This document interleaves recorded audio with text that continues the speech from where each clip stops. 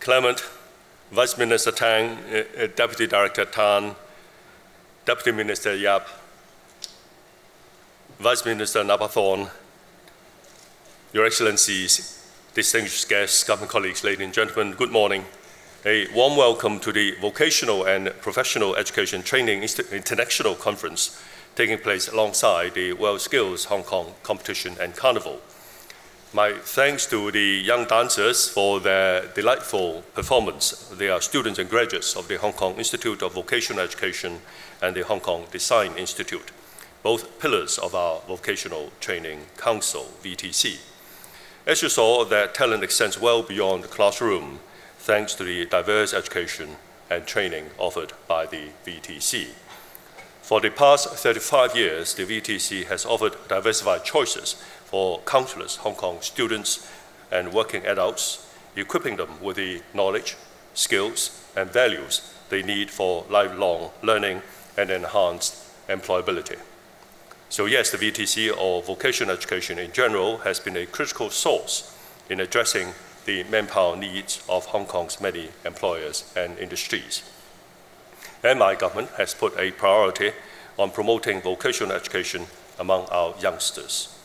In my 2014 policy address, I said that mainstream education is not a straitjacket that fits all young people, as everyone has his or her own interests and abilities. The government should re-establish the positioning of vocational education in our education system and guide the younger generation in choosing their career, unquote. Indeed, as President Xi Jinping said at a national working meeting in 2014, vocational education is an important part of the national education system as it gives young people technical and specialized skills and promotes employment and entrepreneurship. My government has put forth a number of policy measures to promote vocational education. We have put more emphasis on professional knowledge and the professional image. It's now become vocational and professional education and training, or VPET in short, covering programs up to degree level. A high percentage of the curriculum consists of specialized vocational skills or professional knowledge. The point is clear. VPET is not a second choice, but rather entirely compatible with the traditional academic pathway. We are also enhancing our financial commitment to VPET.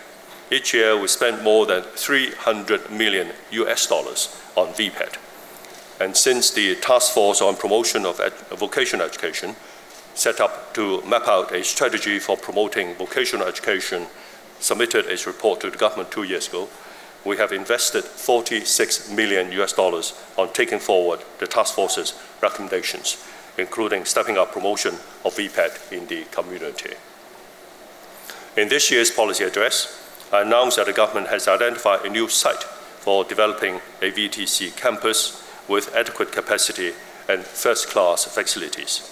We will also support the VTC to construct an aviation and marine engineering center.